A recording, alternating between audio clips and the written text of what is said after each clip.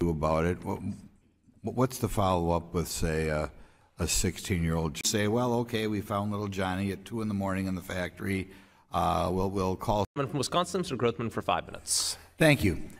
We've had testimony before here regarding children who may be working overtime, maybe working late at night. If your department finds children who you suspect may be here from another country, which would indicate maybe shouldn't be here, what do you do about it?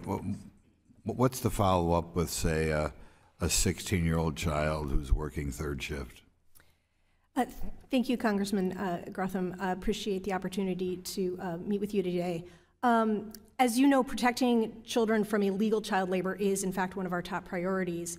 And in the Wage and Hour Division, when employers are employing children in violation, our responsibility is to enforce the Fair Labor Standards Act.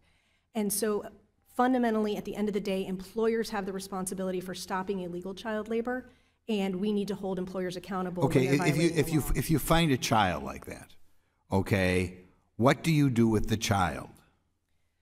So again, thank you, Congressman Grothman. We are focused on holding employers accountable and ensuring that they're complying with the law. Yeah, what do you do with the child? I mean, if we have a child who is a minor and working illegally, do we call their parents? Do we say, do you know your child was working at the L&M manufacturing plant at 2 in the morning? Do you contact the parents?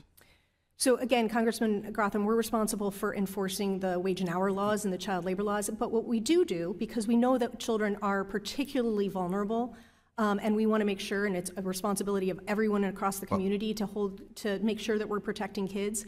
We work very closely with community-based organizations. We work very closely with other types of agencies that provide services to make sure that kids have access to those services. Do you make an effort to find that person's parents, to find out whether they're even living with their parents? So again, you don't consider that your responsibility. You just say, well, okay, we found little Johnny at 2 in the morning in the factory. We'll call some other agency and we'll maybe send a nasty letter to the employer, and we just don't care if that 15-year-old even has a parent in the country.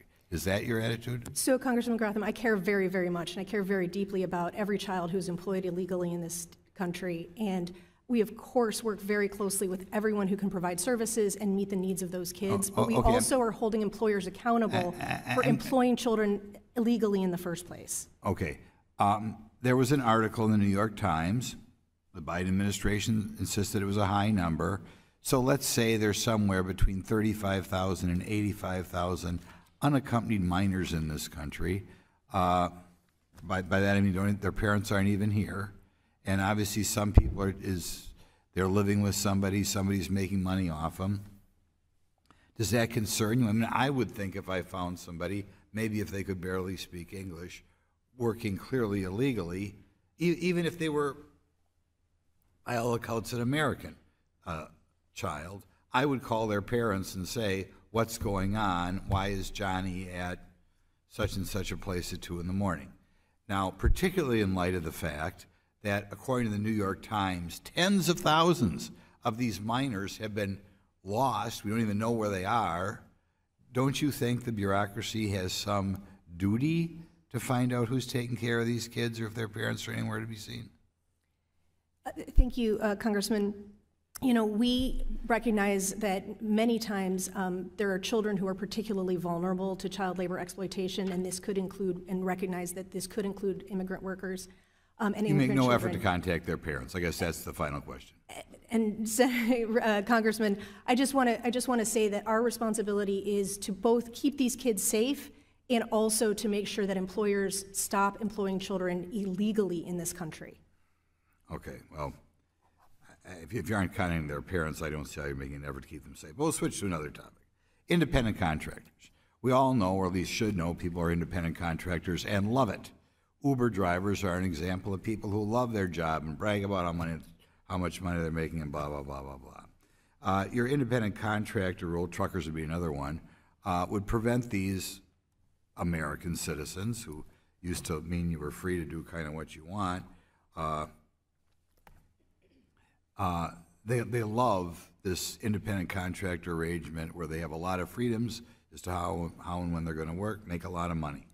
Does it bother you? You're taking the freedom to enter into these contracts, which the Uber drivers enter into. Does it bother you taking away from them, who should know what's best, for themselves, the ability to work as an independent contractor?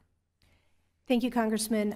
We are focused on addressing misclassification of workers who should get the protections of the Fair Labor Standards Act, but we very much recognize that independent contractors are running their own businesses or in business for themselves and are really an important part of the economy. Insurance agent, does that bother you? If a smart PhD insurance agent, you take away his or her ability to operate as an independent contractor?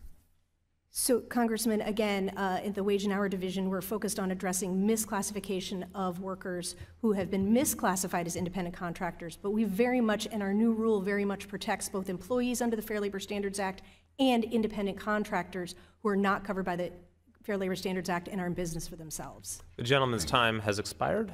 Closely with other types of agencies that provide services to make sure that kids have access. You suspect maybe here from another country? When employers are employing children in violation, our responsibility legally in this country, and we of course work very closely with everyone who can. Okay, if you find a child like that, okay, what do you child who's working third shift?